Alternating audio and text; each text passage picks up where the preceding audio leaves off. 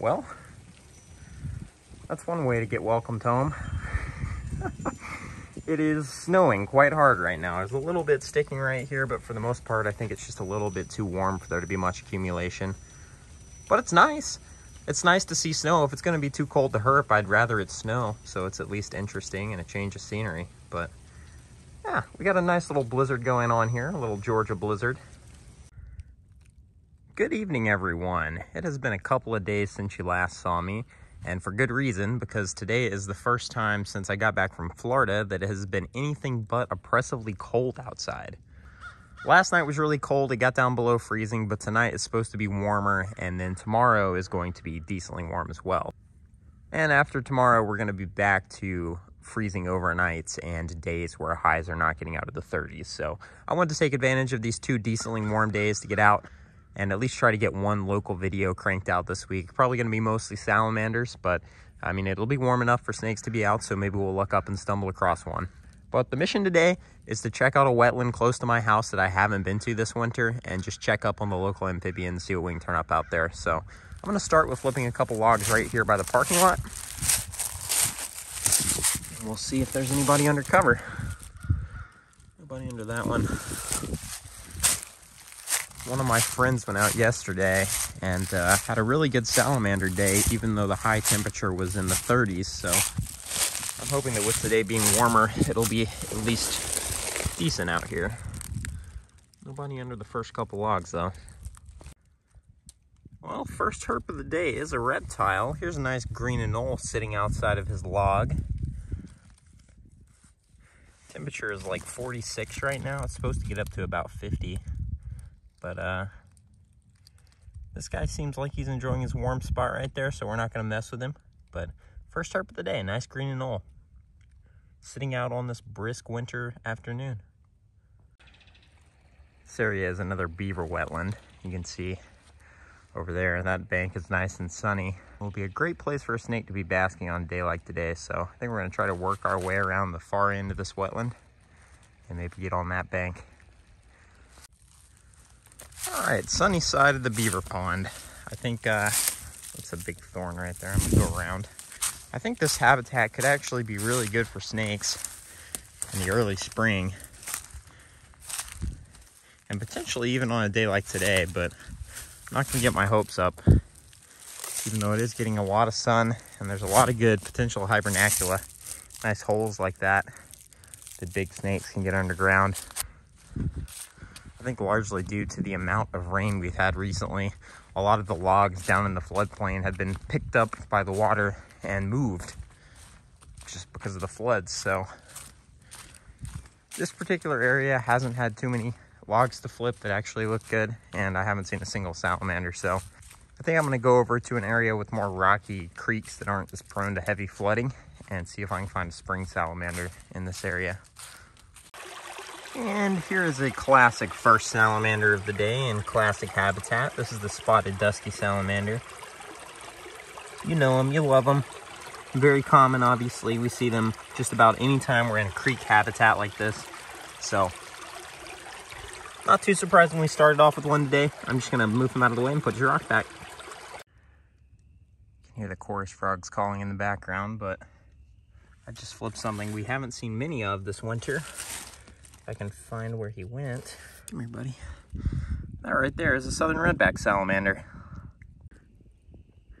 These guys tend to be very common this time of year, but we haven't been seeing too many this season. I think that's largely just because we've been hitting a lot of areas that we don't normally herp, and these guys tend to be very localized. They're very common where they're at, but there's lots of places that they just are absent from. Locally common, but still a kind of mysterious little salamander around here. I'll put him back under his rock. There you go, buddy. Wouldn't be too surprised to see a couple more of those today. Here's another little cone anti, if I can get him to... There he goes. Well, there he is. Out of the way. Been seeing lots of those today, but none of our target species, unfortunately. This particular creek, I have only ever seen one spring salamander in, and I've only seen one one adult, that is. I've raked up a couple of larvae, so I know they're here. They're just super hard to find in this particular creek for whatever reason. And really in this whole county. But if we fail today, I'm probably going to go to an area where we'll have a really good shot at seeing a spring salamander tomorrow. And even a decent chance at snakes, assuming they come out. So I'm going to work the rest of this creek. And if I don't see anything else, it's not the end of the world, because we're going to be going out tomorrow too. So this big area of boulders right here is an area I've seen snakes out basking very early in the season, in January, on really cold days for the most part. I don't see any snakes yet, but there is another green anole right there. So the reptiles are out enjoying the weather today. Just not the legless kind. All right, everyone, I'm slowly making my way back to the car at this point. If I see anything else, I'll definitely let you know, but it's kind of seeming like it's a little bit dead out here today. Hopefully tomorrow's warmer temps will be a little bit better, and we'll be able to turn up some more interesting stuff. So if I don't see anything else between here and the car, I will see you guys in the morning. Good morning, everyone. Unfortunately, yesterday wasn't terribly productive, but that's what today's for. It's currently around 60 degrees, and I just got out here, so I'm going to flip a little bit of 10, and then if we can't find any snakes, we're going to go look for salamanders. So let's see. This stuff is kind of in the sun. It's not super warm to the touch. It's also kind of damp, which is not good for this time of year.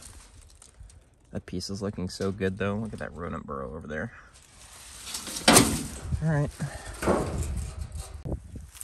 Stuff getting good sun today.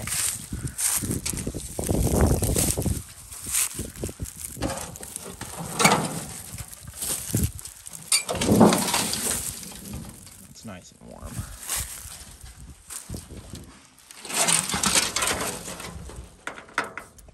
Nobody. That looks so good. Look at those burrows.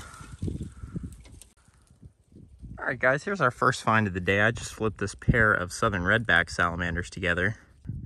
This is the time of year when these guys are reproducing, so I'm just going to put them back under their cover and let them get back to it. But this one is actually a huge female. I believe it's female at least, with a smaller male. So we'll put them back under their cover. Here's our next salamander of the day. Nice little four-toed.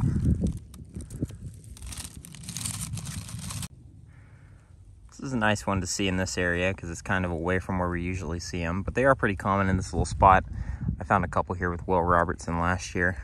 Yeah, this one looks like a gravid female. She's probably going to end up laying her eggs under there. So I'm going to put her right back and we'll get back to flipping. And here's another four-toed. This one's barely even under the log. Like, there's just that much of an area where this log actually touches the ground, and he was wedged in there. That's in situ. We'll pull him out. This one looks like a little male.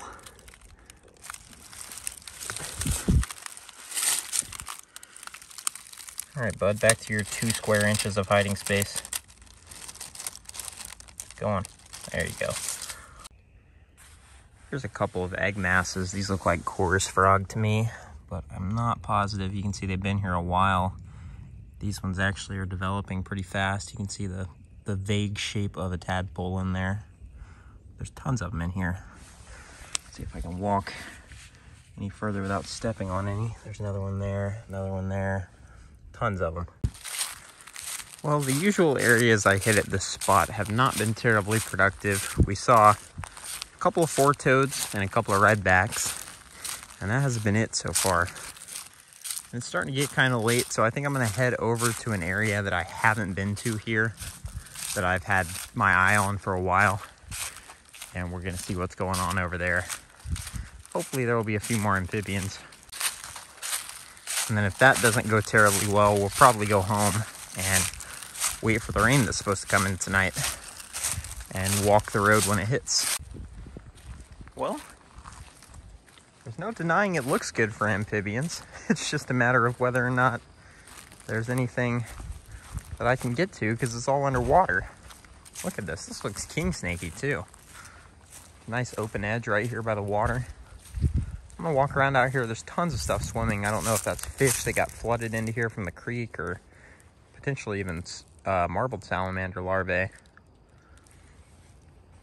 But yeah, this looks good. I'm gonna work it for a little bit and see what I can turn up. So under this log, we got 2 marbleds here. Really good looking pair. And then down at this end, we got a 3rd marbled. Maybe we're getting into some salamanders. I'm gonna move these guys out of the way and put their log back. Very nice. 3 marbled salamanders under 1 log.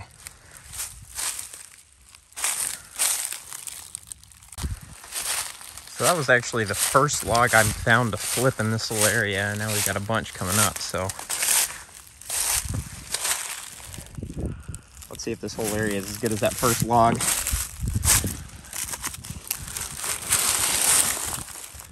Nobody under that one.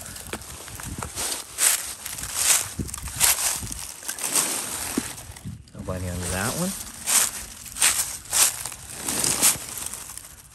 And nobody under that one. So a 3 for 1 under the first log and nothing under the next 3. It's not something you see too often in the Georgia Piedmont. It's a real nice palmetto growing out here in this floodplain. Exactly one of them. I don't see any others. It's really cool though. The upland chorus frogs are going off in this ditch. Thought I heard some wood frogs in the distance, but I'm not hearing any now that I'm up close.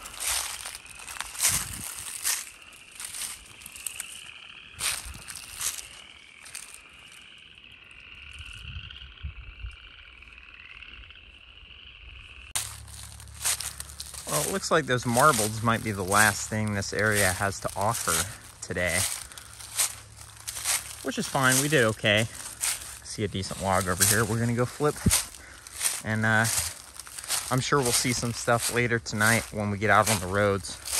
But I think for now, I'm gonna make my way back to the car, flip anything decent I see between here and there. Go grab some food and head home and relax for a little bit before the rain hits. If it was coming in a little bit earlier, I'd say I'd just stay out here, but it looks like it's gonna be like 1 a.m. potentially.